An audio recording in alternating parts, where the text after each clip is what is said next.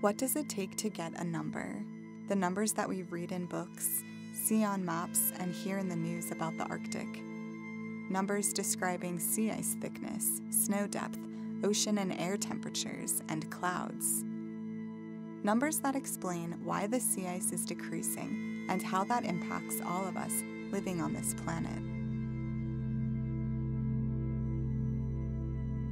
It's September 20th, 2019 in Tromsø, Norway, the gateway to the Arctic, and a team of scientists and crew are packing up and getting ready to set sail to conduct a year-long scientific expedition in the Central Arctic Ocean.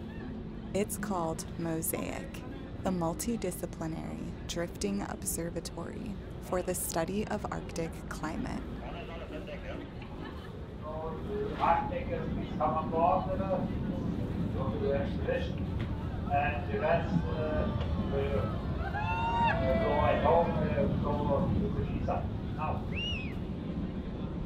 MOSAiC is a scientific odyssey, a global community of researchers endeavoring to piece together the most comprehensive picture of the Arctic climate.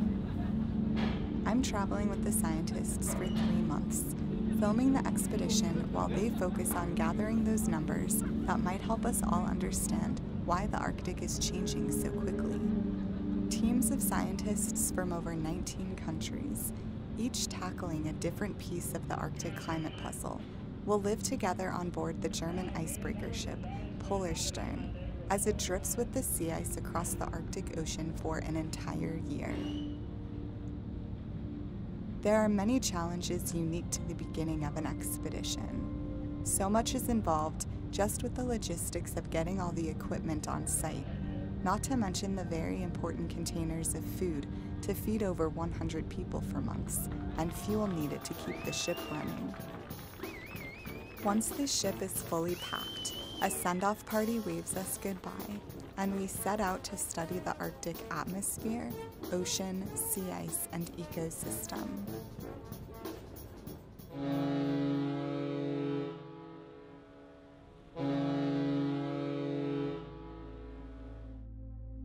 After a week sailing across open water, the edge of the sea ice finally approaches, and the scientists face their first challenge: finding the ice floe.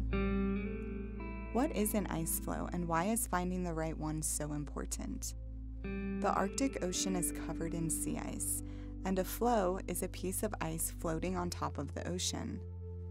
Ice floes change in shape and size depending on the season. They have their own life cycle of growth and melt within the larger Arctic climate system. Understanding the life cycle of the sea ice, from the time it starts growing in the fall to the time it starts melting in the summer, is key to understanding why Arctic sea ice is melting faster than it's growing.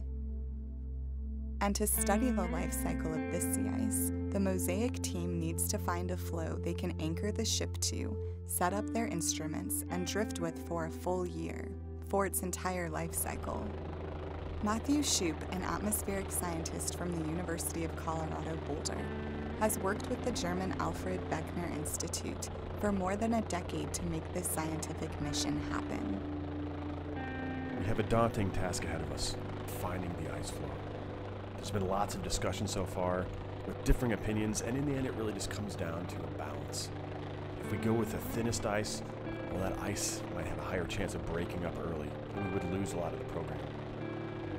If we go with thicker ice, well, we somewhat impact our ability to study that thin ice, but in the end, this will give us a better chance of drifting for the full year. Why is it important to study all aspects of the Arctic simultaneously for a full year? Why are scientists studying the sea ice, the ocean, the atmosphere, and the organisms that live there? The Arctic climate system is a complex web of interrelated processes. To understand this system, you have to pay attention to these incredibly tiny details, even invisible details. You have to put numbers on those details, and because every detail is connected to others, you need numbers to describe those connections, too. One of these connections is called Arctic amplification. Arctic amplification is a feedback loop that describes how temperatures in the Arctic are warming faster than any other place on the planet. The sea ice covering the Arctic Ocean is very bright, so it reflects sunlight back to the atmosphere. However, the ocean is a much darker color and absorbs the sunlight. As the sea ice melts, the open ocean absorbs more solar energy, which only increases overall temperatures, further decreasing the sea ice cover. Thick sea ice was more widespread in 2008 when the idea for the expedition was born. In 2019, when we left harbor, it proved difficult to find.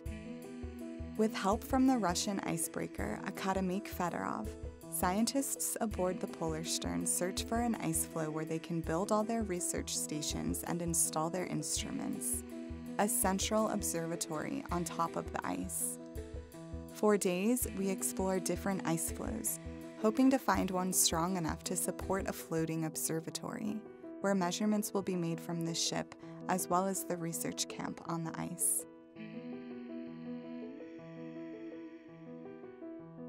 On decision day, key personnel and scientists joined together to pore over the results of their surveys, diagrams, measurements, and interpretations, and all describe similar experiences.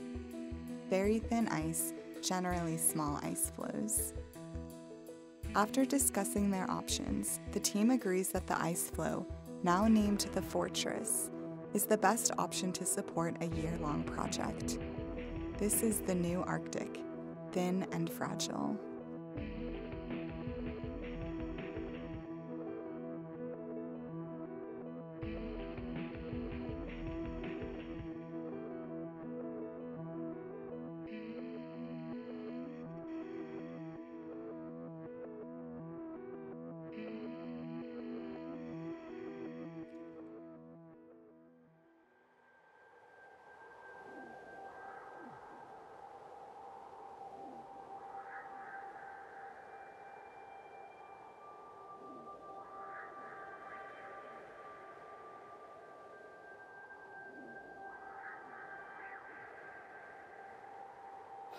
It quickly becomes apparent to me that scientific knowledge isn't just about the brain, analyzing data, finding patterns, synthesizing ideas.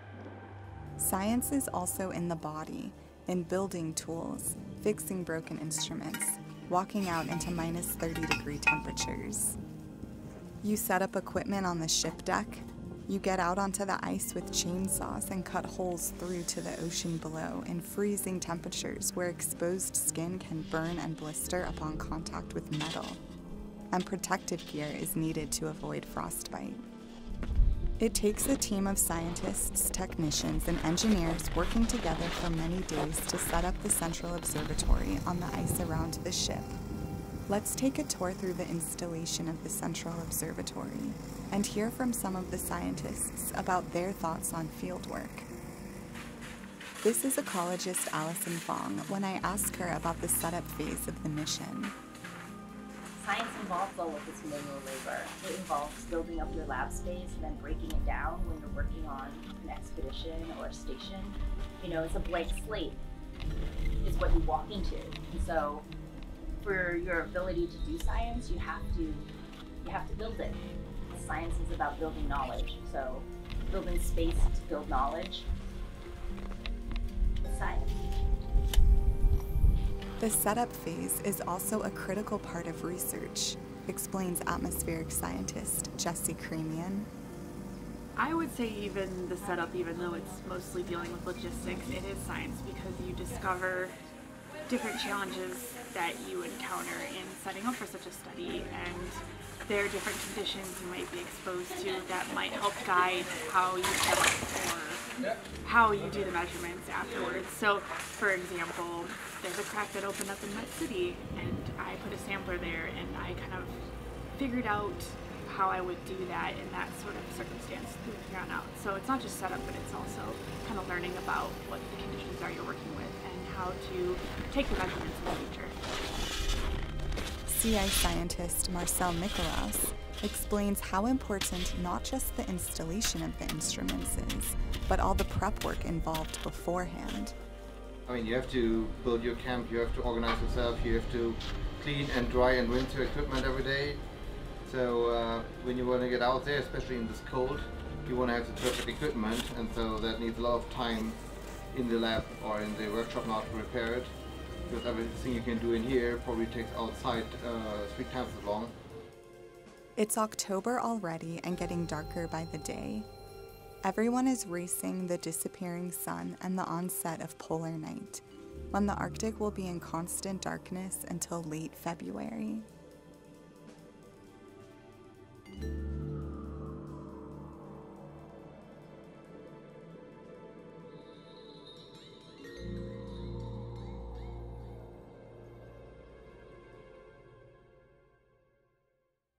I was amazed at how much time and sheer physicality it took to set up all the instruments on the ice.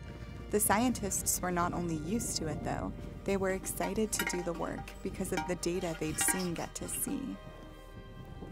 And that's the part that many of the scientists love, says doctoral student Michael Angelopoulos. I mean, that's part of what drew me to fieldwork. And then when I went to the field the first time, I got to experience just how challenging it is to collect data and how much fun it is to get your own data. And after I experienced that, I knew that I wanted to do research. It's part of the adventure. Analytical chemist Katarina Abrahamsson has another way of explaining the adventure of fieldwork.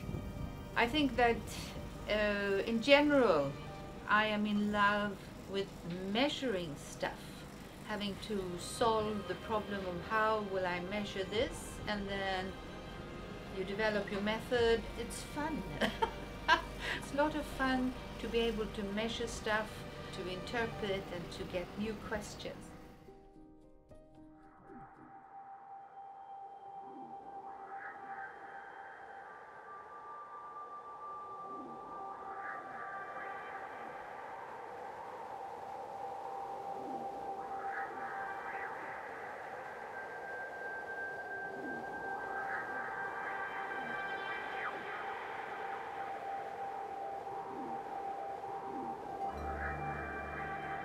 It's midnight and the bridge of the ship is packed. After weeks of setting up the ice camp, the first major storm on the MOSAiC expedition, with 40-mile-per-hour winds, cuts through the central observatory. Everyone watches from the bridge as the storm breaks apart the ice floe, carrying the research stations across the bow of the ship.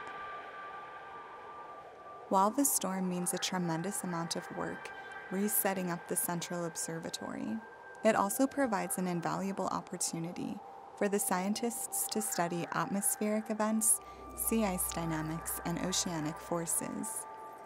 MOSAiC is all about connections between the atmosphere, sea ice, and ocean.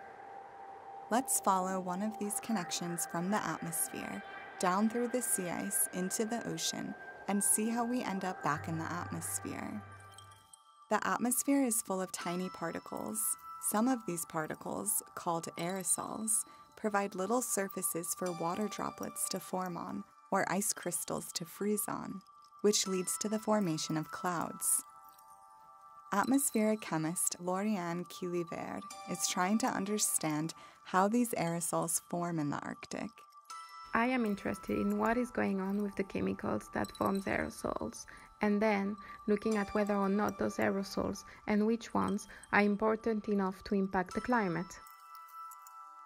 Atmospheric scientist Matthew Shoup is looking to understand those clouds better.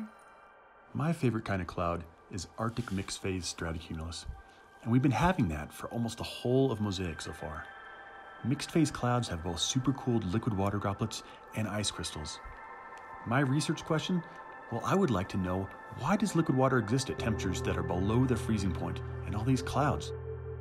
With help from a meteorological tower, Matthew and his colleagues are learning that the amount of liquid water and ice in clouds matters if you want to understand climate, and those aerosols drifting in the air matter too.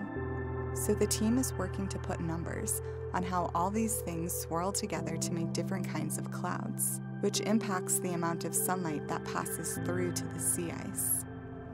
The sea ice, layered between the atmosphere and ocean, modulates exchanges of gases, heat, and light between water and sky.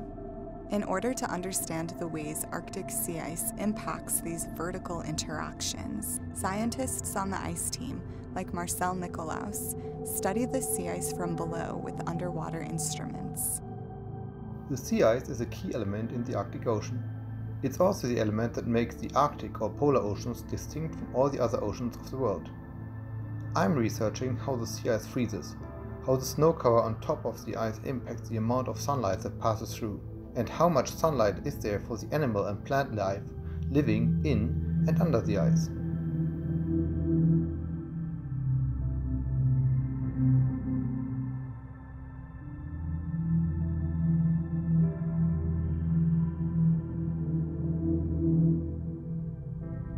To piece together the Arctic climate puzzle, MOSAiC scientists also study sea ice dynamics.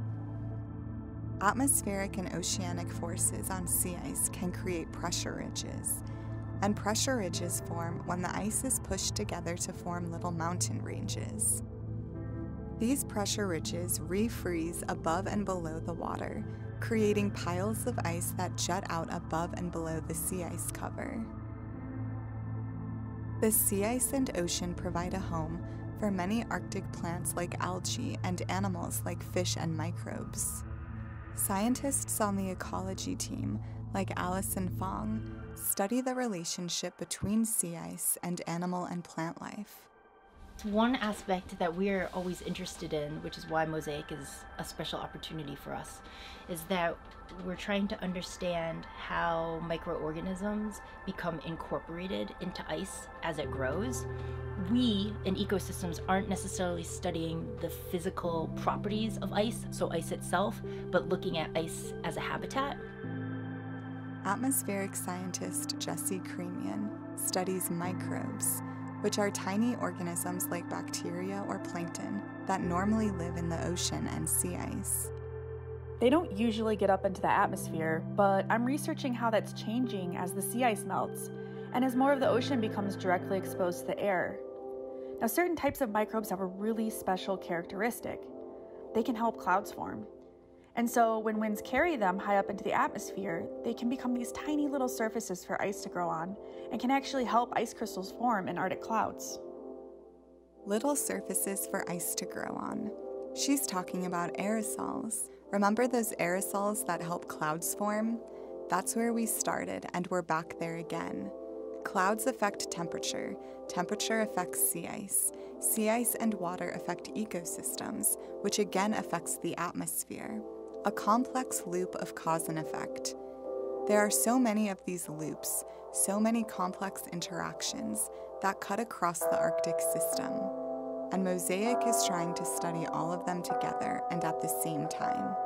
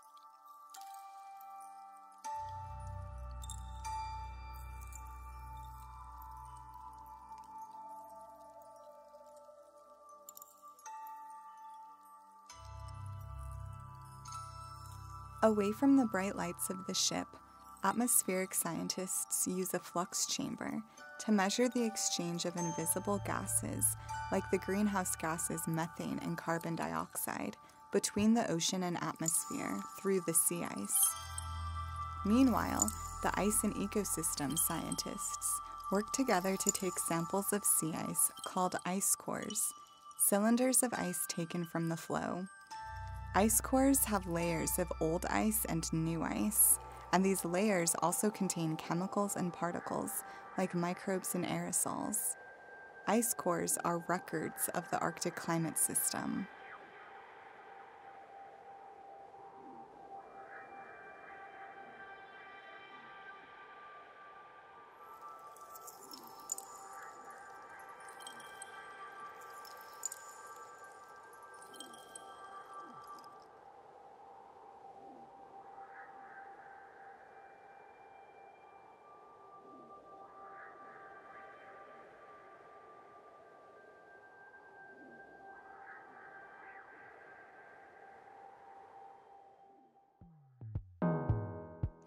Back on the ship, the ice cores are divided up and distributed between the research teams.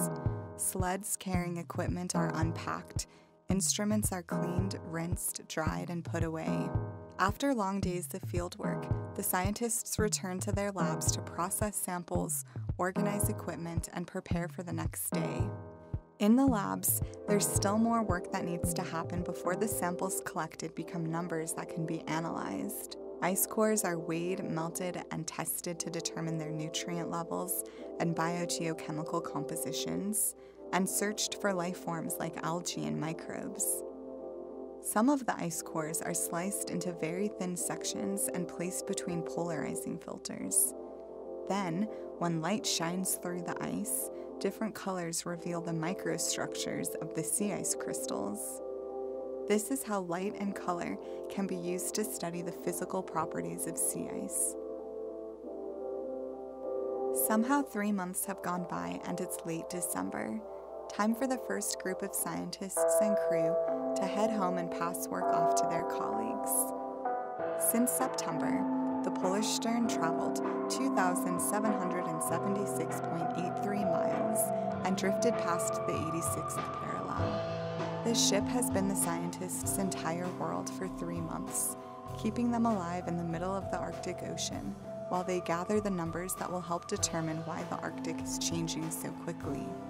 The first part of MOSAiC may be over, but back on Polarstern, colleagues are already settling into their routine, finishing out the dark Arctic winter months.